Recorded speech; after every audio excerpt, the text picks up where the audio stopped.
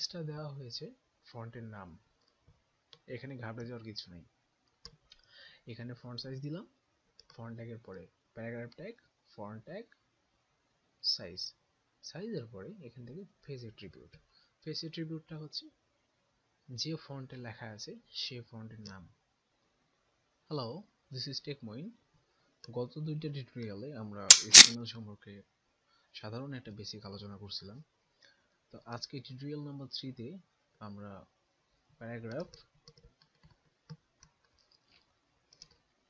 Paragraph, heading, list, font এই 4টা বিষয়ের উপর মোটামুটি একটা ধারণা পাবো আশা করছি।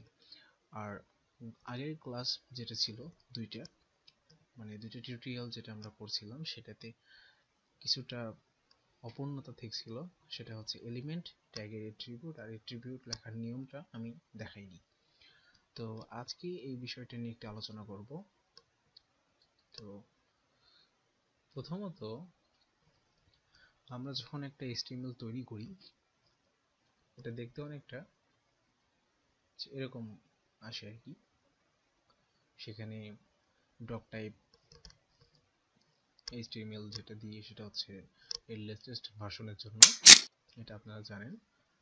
HTML দিয়ে স্টার্ট করতে হয়, HTML স্ট্যাগ দিয়ে স্টার্ট করতে হয়, হেডিং দিতে হয়, মানে হেড, আর হেডিংটা একটু আলাদা। বডি, এটা হচ্ছে মূলত হেডিং H1 থেকে H6 পর্যন্ত, এটা আপনারা জানেন। প্যারাগ্রাফ ট্যাগ দিয়ে দেওয়া হয়েছে এখানে। তো এখানে ইমেজ স্ক্রাপ এটাও দেওয়া হয়েছে। তো আজকে আলোচনার বিষয় হচ্ছে প্যারাগ্রাফ, হেডিং, লিস্ট, ফন্ট। তো যেটা বলছিলাম যে কিছুটা অপূর্ণতা ছিল এলিমেন্ট গুলোর ভিতরে, ট্যাগের অ্যাট্রিবিউট অথবা অ্যাট্রিবিউট লেখার যে নিয়মগুলো সেটা আমাদের দেখানো হয়নি।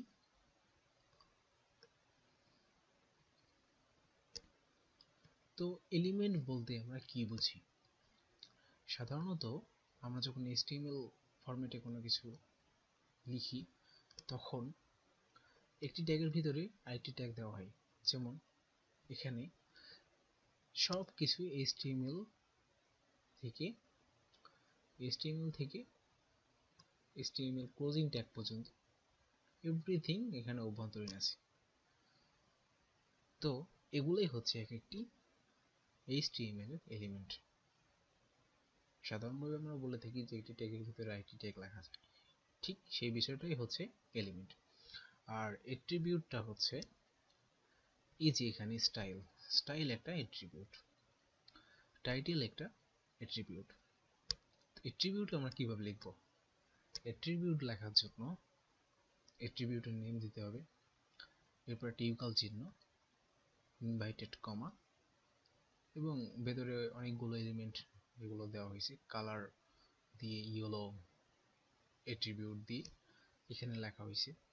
ওকে, তো একটা টিউটোরিয়াল দেখতে গেলে দেখা যায় যে অনেক সময়ের প্রয়োজন পড়ে যায়। তো আমি এখানে অনেক কিছু ডেমো আকারে করে রাখছি যাতে আপনাদের অল্প সময়ে আপনারা অনেক কিছু শিখে ফেলতে পারেন।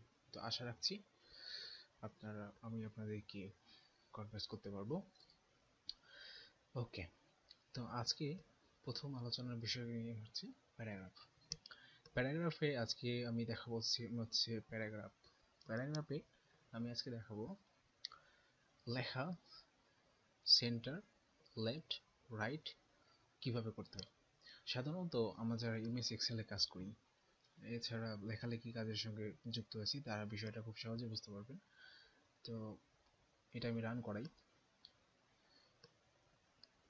দেখুন, প্যারাগ্রাফ টিউটোরিয়াল। তো এখানে সেন্টার, রাইট, লেফট তিনটা জায়গায় আমরা দেখতে পাচ্ছি। তো যখন আমরা এমএস ওয়ার্ডে টাইপ করি বেসিক্যালি আমরা করতে পারি, কিন্তু এখানে সম্পূর্ণ প্রোগ্রামিং ল্যাঙ্গুয়েজ দ্বারা করতে হবে। তো এজন্য আমি এটা মিনিমাইজ করে দিচ্ছি। চলুন দেখি এটা দিয়ে কি ট্যাগ ব্যবহার করা হয়েছে।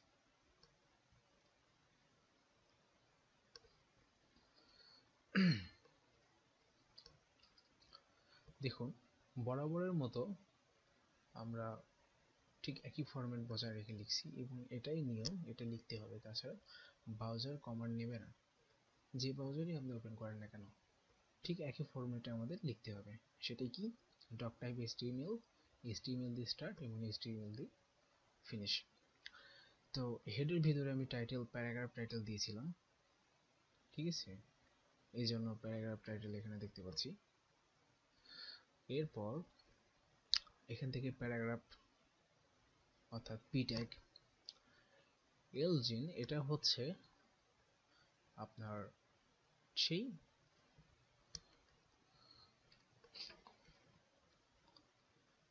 লাইজেন,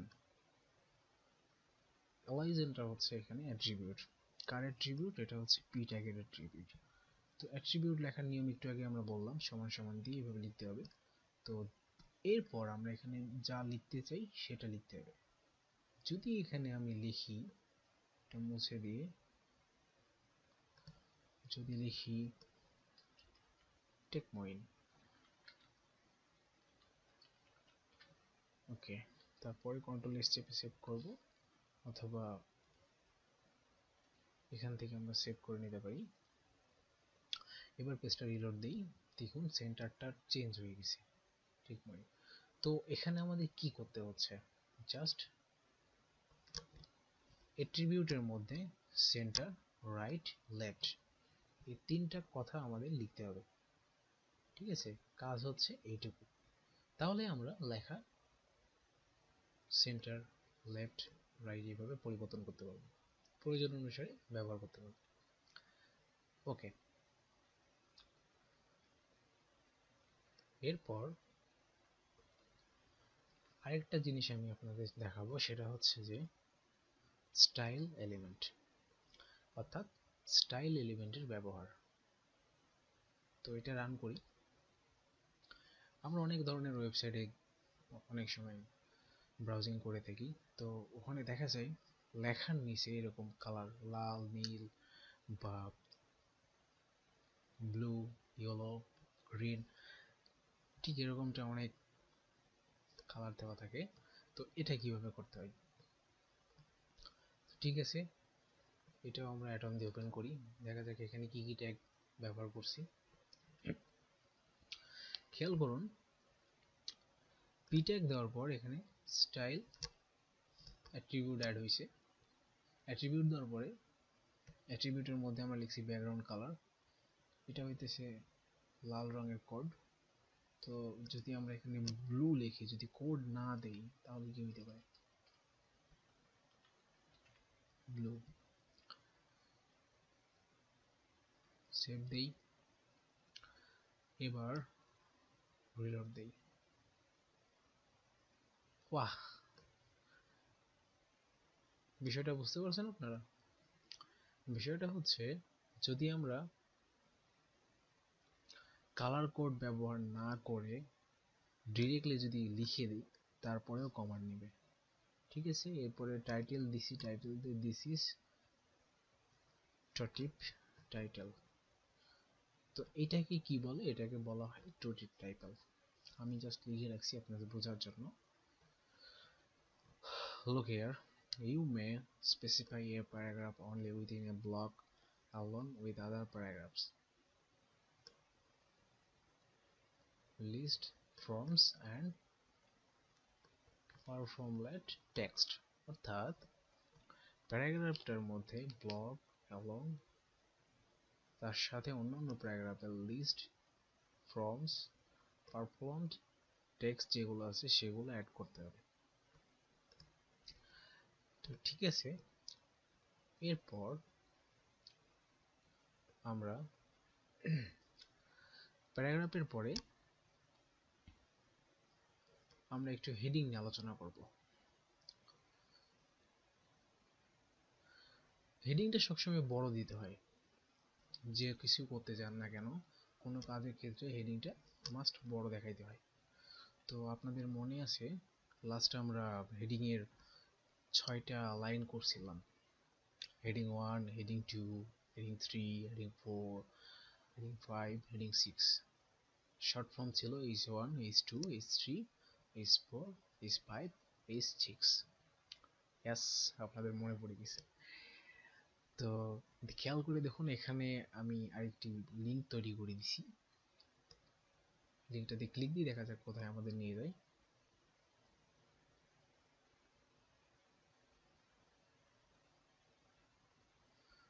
ওকে, এটা টেকমোইনের পেজ।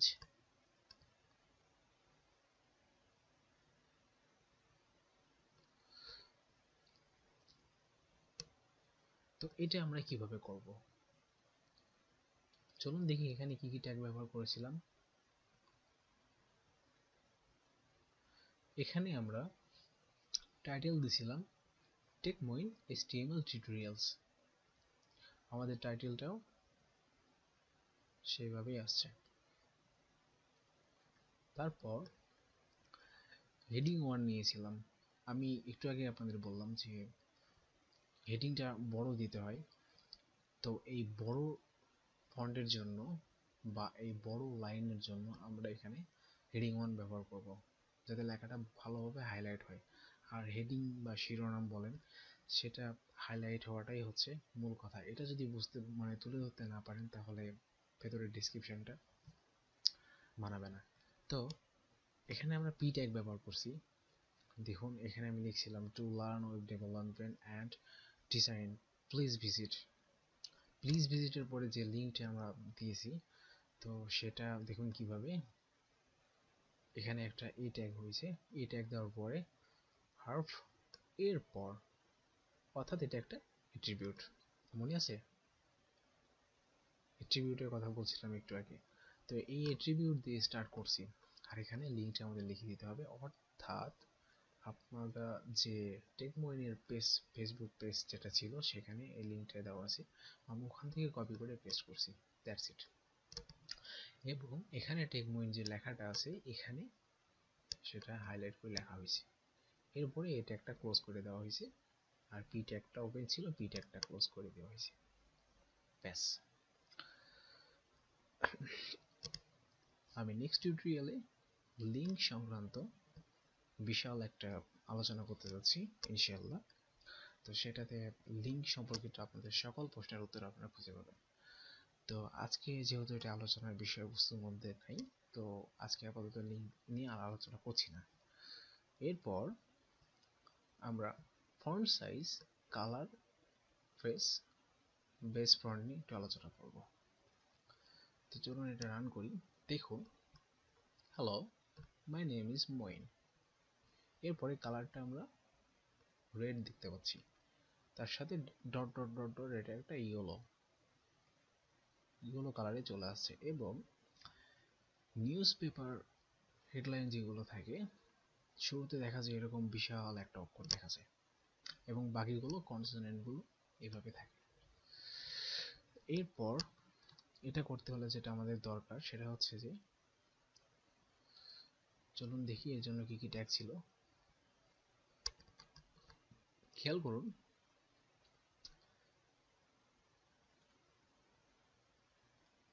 এখানে ফন্ট সাইজ দিয়ে দিছি।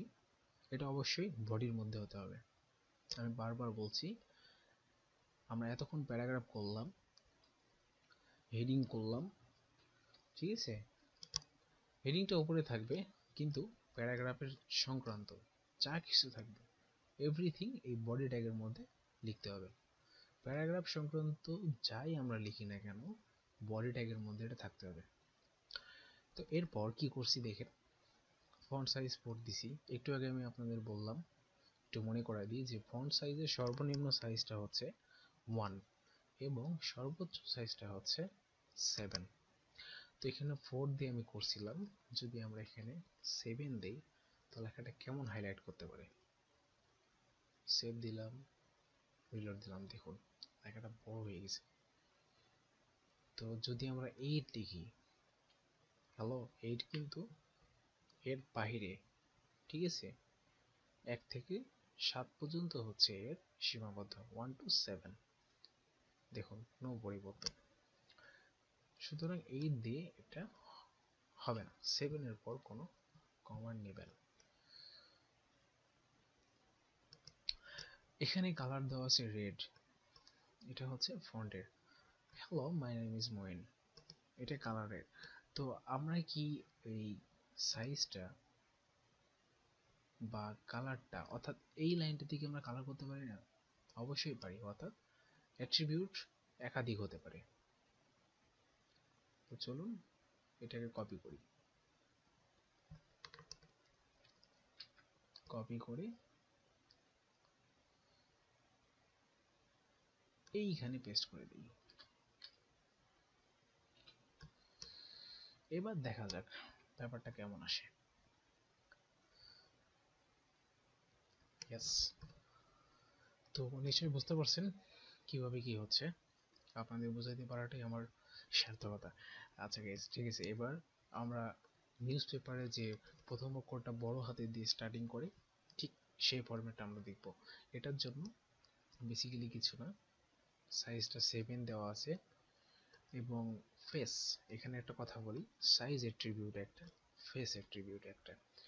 ফেসটা দেওয়া হয়েছে ফন্টের নাম, এখানে ঘাবড়ে যাওয়ার কিছু নেই। এখানে ফন্ট সাইজ দিলাম, ফন্ট ট্যাগের পরে paragraph tag, font tag, size, সাইজের পরে এখান থেকে ফেস অ্যাট্রিবিউট।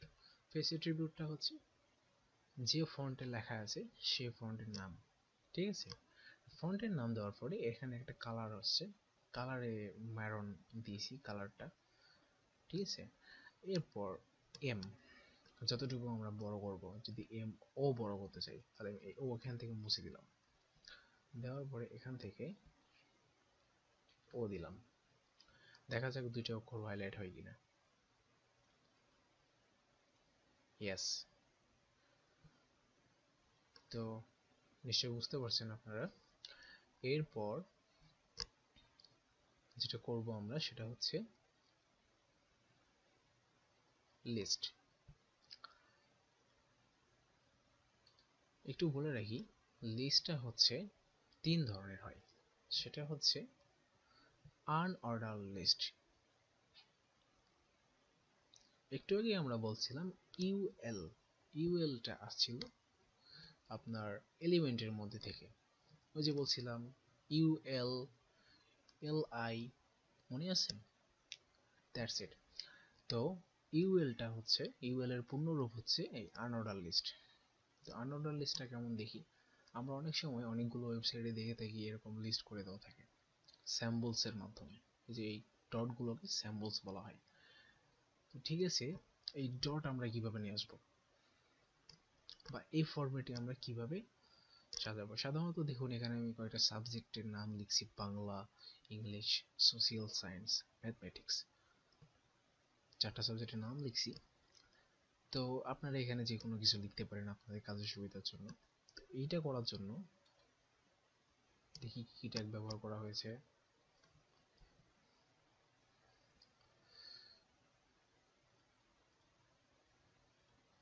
খেয়াল করুন, টাইটেল আনঅর্ডার লিস্ট, ঠিক আছে। এরপর এই যে ইউএল, আনঅর্ডার লিস্ট ট্যাগ দিতে হবে এবং এইটাও বডি ট্যাগের ভেতরে দিতে হবে।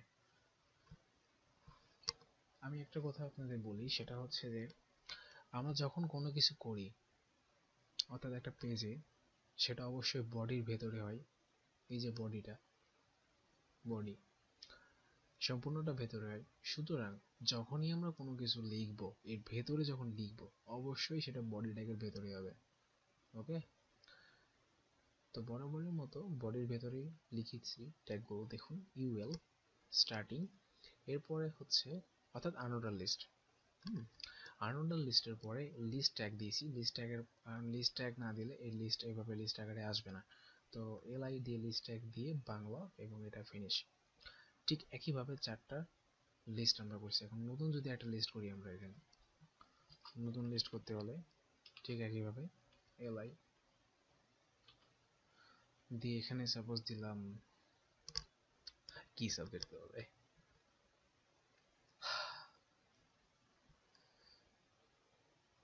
সাপোজ অ্যাকাউন্টিং, অ্যাকাউন্টিং, ওকে। তো সরি,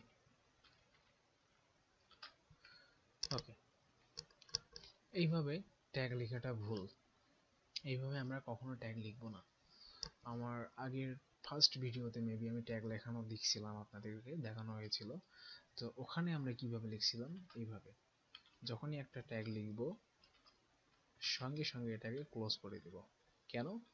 যাতে আমাদের ট্যাগে ভুল না হয়, এবং মিডিল এবার এসে লিখবো।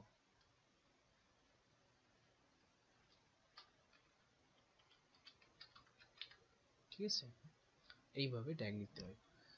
তো এবার রিলোড দিয়ে দেখা যাক। দেখুন অ্যাকাউন্টিং দুইটা দিছি, দুইটা চলে আসছে।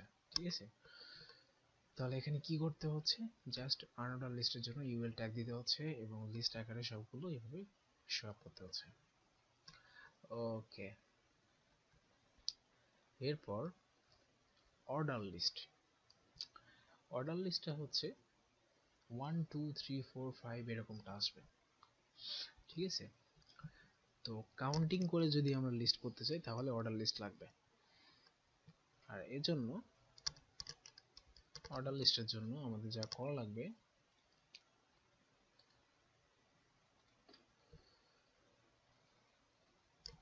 সেটা হচ্ছে OL, সংক্ষিপ্ত রূপ দিয়ে করতে হয়। দেখুন OL ট্যাগ অর্ডার লিস্ট, এবং সবগুলোই একই। এখানেও যদি আমরা অ্যাকাউন্টিং দিই,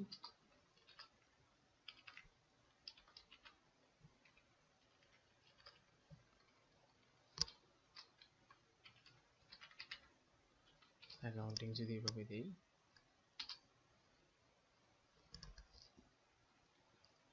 সেভ দিয়ে জাস্ট রিলোড। ওকে, দেখুন 5 নাম্বার তৈরি হয়ে গেছে। তো আমাদের এখানে পার্থক্য কি, ওখানে ছিল ইউএল আনঅর্ডার লিস্ট, আর এটা হচ্ছে অর্ডার লিস্ট। তাহলে অর্ডার লিস্ট এবং আনঅর্ডার লিস্টের মধ্যেকার পার্থক্য আপনারা বুঝতে পারছেন।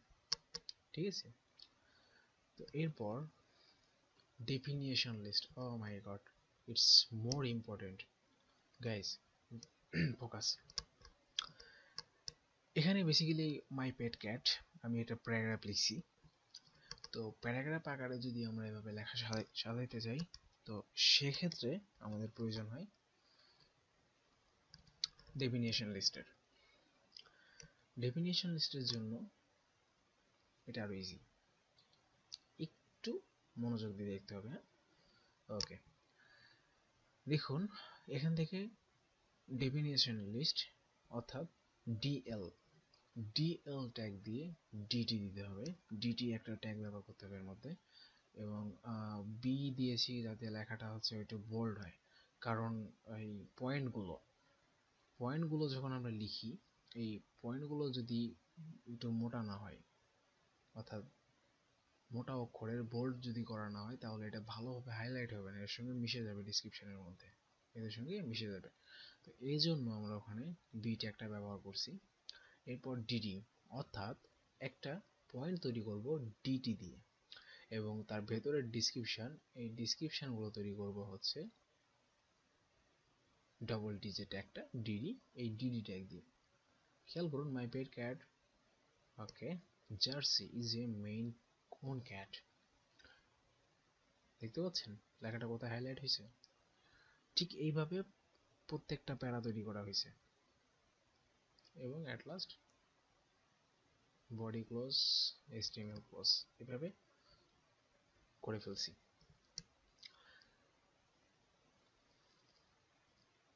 তো আশা করছি আপনারা paragraph, font size, heading, list এগুলোর উপর মোটামুটি একটা ধারণা পেয়েছেন, এবং HTML এর বাকি অংশের জন্য আমার লাইভ চ্যানেলটা সাবস্ক্রাইব করবেন, ঘন্টাটা বাজাবেন, এবং সবসময় ভিডিওটা আপডেট পাওয়ার জন্য, নতুন ভিডিও পাওয়ার জন্য।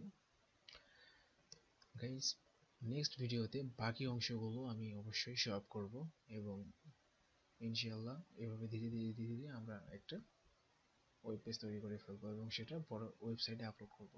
কি হবে তো ইনশাআল্লাহ। So thank you so much for watching this video.